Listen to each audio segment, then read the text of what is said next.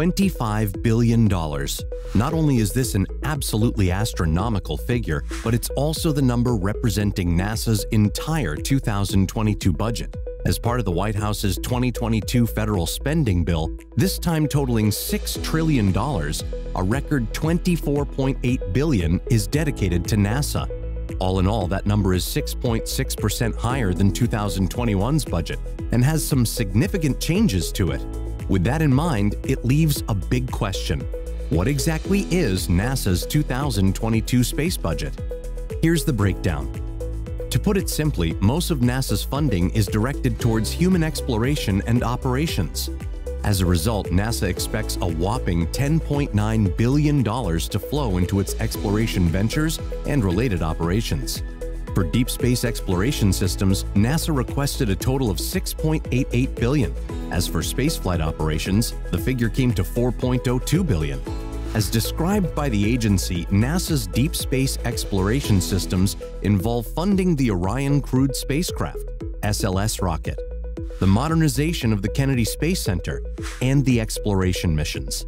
These few funding areas are critical in keeping NASA alive as a moderately independent, government-funded entity with its vested interest in first-party rocket development and construction. Deep space exploration is heavily dependent on growing government funding, and that's because a lot has already made its way there. When dealing with incomplete programs that have already absorbed billions of dollars, one of NASA's only hopes is that more funding is needed to push progress over the edge. The same concept applies to the $4 billion towards spaceflight operations, which, when combined with deep space exploration systems, complete the near $11 billion towards human exploration and operations. In addition to what's listed for deep space systems, NASA also explicitly states that funding will also make its way towards the human landing system, which the agency insists will provide billions of dollars over the 5-year period. Additionally, a portion of this funding is meant for the Gateway to leverage international partners and communities to create a long-term, moon-based replacement to the slowly retiring International Space Station. Finally, of course, there's also money budgeted to build the Orion and SLS spacecraft, leverage the ISS for low Earth orbit research, and continue providing contracts to commercialized U.S. contractors. This whole budget category is massive, and it's for a reason. The funding within HEO goes towards America's ideas for future space exploration and the potential to live in low Earth orbit and beyond. Without this money, NASA has no chance whatsoever of creating a government-subsidized alternative to the dozens of future public alternatives. However, that's not the only big buy in this budget.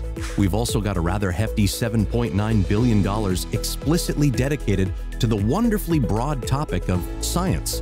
For an 8.9% year-over-year increase, you'd hope for a bit more information than that. Well, that's why they've fortunately provided it. A total of $2.3 billion will go to Earth science, $3.2 billion to planetary science, $1.4 billion for astrophysics, $175 million towards supporting the James Webb Space Telescope, $800 million dedicated to heliophysics, and $109 million for biological and physical science. Those are quite a few categories, and in all, NASA expects to support 105 space missions, 10,000 U.S. scientists, and 3,000 research awards. For example, Earth Science heavily supports the Earth System Observatory, its first 4 missions, and the start of multiple programs to develop Earth-studying builds. Planetary Science focuses primarily on a Mars sample return mission, incorporated with international partners in 4 years. Additionally, planetary defense has an impact, literally, as with the DART satellite redirect and other new missions. Astrophysics' $1.4 billion will go towards the Nancy Grace Roman Space Telescope, the Dark Matter and Energy Studying Spacecraft, alongside recent Earth System Explorers programs. Finally, heliophysics funds multiple sun-centric probes and explorer craft, while biological and physical science will study the impact of space on, well, biological and physical systems. While $7.9 billion seems like a lot to dedicate to such a generic topic as science, there's a lot that NASA plans to do with the money. Investigating the sun, dark matter, the origins of the Earth, how people would react living in space, Mars samples, and so much more. There's a lot in the works from NASA's end, and it looks pretty fascinating. Hey, that's kind of like space technology, which increased a whopping 29.5% year over year to mark $1.4 billion of NASA's requested budget. While the exploration and operations funding is likely the most exciting bit to most people, space technology doesn't deserve to be missed out on. Even though it's only 13% of the former's budget, there's a lot in the works, not just for the future of technology. After all, NASA designates $420 million to innovation partnerships and small business research grants. Of course, that's not the only piece of funding. $500 million goes towards ground and flight testing, solar electric power thrusters, and cryogenic fluid management. Those thrusters look really cool, and that's because they could potentially power small craft through solar power down the road. However, there's also another $500 million towards disruptive exploration technology through lunar payloads and commercial lunar programs. In all, space technology's budget looks heavily skewed towards building technology for the future, investing in prospective ideas before they're well known. That's kind of like the concept behind the Safety, Security, and Mission Services, or SSMS, and the Construction and Environmental Restoration, or CECR. These two acronyms take in about $3.4 billion for a 2.2% increase over last year. While space technology might be more of a developmental budget category, SSMS and CECR are all about an even more entertaining idea: land and building management. I know, it's so exciting. Joking aside, without the $3.4 billion flowing into these areas, NASA wouldn't have much funding towards safety systems, administration, management, and construction. Many of the vast buildings required for NASA's future come from the CECR budget, and you can't have any admin without SSMS. And like that, we're down to just two funding categories: aeronautics research and STEM engagement. The latter is simple. It's a 15.7% increase to $147 million worth of funding, focused on building student opportunities and raising the next generation of space-loving maniacs. As for aeronautics research, NASA was much more specific, with 5 significant programs outlined: the $302 million Integrated Aviation Systems, the $244 million Advanced Air Vehicles, the $148 million Transformative Aero Concepts, the $117 million Aerosciences Evaluation and Test Capabilities, and lastly, the $105 million Airspace Operations and Safety Program. Put simply, IAS, the first program, funds sustainable flight demonstrators and the first flights of the X-59 LBFD and X-57 Maxwell all-electric aircraft. In addition, AAV funds advanced engine development, quickly manufacturing composites, advanced wing testing, new vehicle designs, and new data validation methods.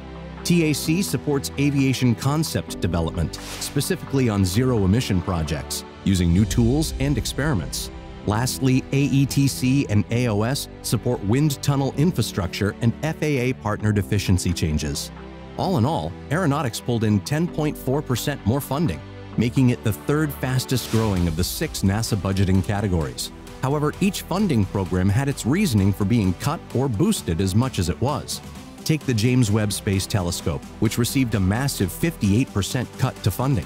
While that might seem drastic at first, remember that most funding now moves directly toward monitoring and managing the craft rather than paying for workers and materials to construct the actual thing. On the other end of the spectrum, there's the Human Landing System, which boasts a whopping 41% boost to funding. But as SpaceX has publicly completed more successful missions and the like, with the company's growing technological prowess, they've moved slowly away from NASA and the US government. This 41% increase was a response to that, helping to potentially keep SpaceX on board with future trips and landings atop the lunar surface. And as such, although the expectations for this year's NASA budget have significantly varied, we're left with a pretty solid boost to the categories that need it. There's nothing too outrageous in this budget, as there are hundreds of programs with funding planned, dozens of significant missions in the works, and only a 6.6% boost to the overall monetary value. So what do you think? Does NASA deserve more money to play around with building our future in the stars? Or do you also feel the current budget is pretty balanced? Let us know your thoughts below. Make sure to stay tuned for future videos, and we'll see you next time.